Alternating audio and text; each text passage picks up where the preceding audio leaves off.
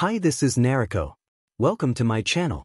In this video, I am going to discuss the parts and functions of the computer system, the categories and name of input, output, process, and storage devices, and discuss the data flow of computer hardware. Enjoy learning. A basic computer system consists of both hardware and software components that work together to perform various tasks. Central Processing Unit, CPU, often referred to as the brain of the computer, the CPU executes instructions from programs and performs calculations. It processes data from input devices and sends it to output devices. Motherboard. This is the main circuit board that connects all the components of the computer. It houses the CPU, memory, and provides slots for other components like the graphics card and storage devices. Random access memory, RAM is a type of volatile memory that stores data temporarily while the computer is running. It allows the CPU to access data quickly, speeding up processing times. Storage devices, HDD/SSD. These are where data is permanently stored.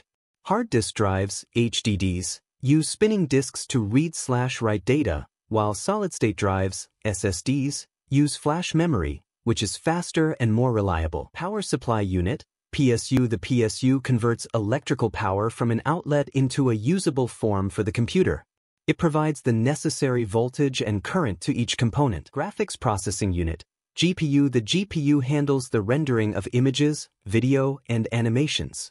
It is essential for gaming, video editing, and other graphics-intensive applications. Cooling systems. These include fans, heat sinks, and liquid cooling systems that help maintain optimal temperatures inside the computer to prevent overheating. Input devices. These include the keyboard and mouse, which allow users to interact with the computer by providing data and instructions. Output devices. These include monitors and printers, which display or produce the results of the computer's processes. Network interface card, NIC. This component allows the computer to connect to a network and communicate with other devices. Input devices are devices that are used to enter data into a computer system. Keyboard, used for typing text and commands. Mouse, a pointing device used to interact with the computer's graphical interface. Scanner, converts physical documents into digital format. Microphone, captures audio input. Webcam, captures video input. Output devices.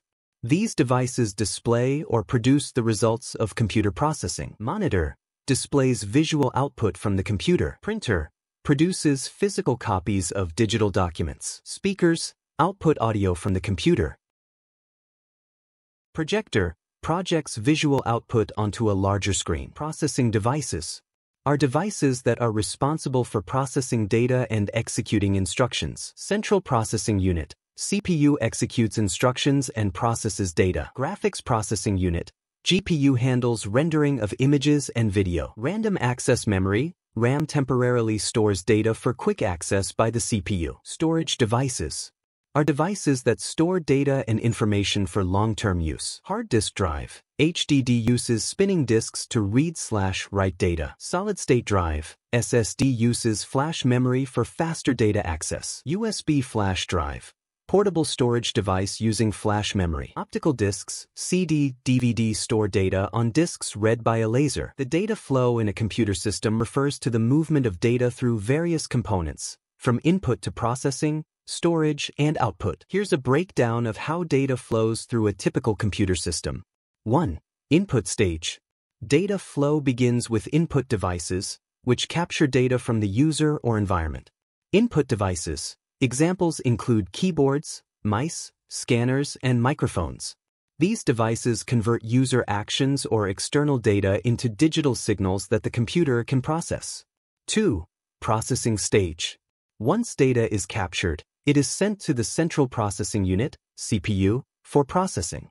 Central Processing Unit, CPU. The CPU executes instructions from programs, performing calculations and data manipulation.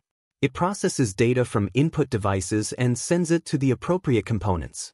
Random access memory, RAM. During processing, data is temporarily stored in RAM for quick access by the CPU. This allows for faster processing speeds and efficient multitasking. 3. Storage stage. Processed data may need to be stored for long-term use. Storage devices. Data is saved to storage devices such as hard disk drives, HDDs, solid-state drives, SSDs, or external storage like USB flash drives. These devices retain data even when the computer is turned off. 4. Output stage. Finally, the process data is sent to output devices to be presented to the user. Output devices. Examples include monitors, printers, and speakers. These devices convert digital signals back into a human-readable or perceivable form, such as text on a screen, printed documents, or audio output. Thank you for watching. Don't forget to hit the like button and subscribe to my channel.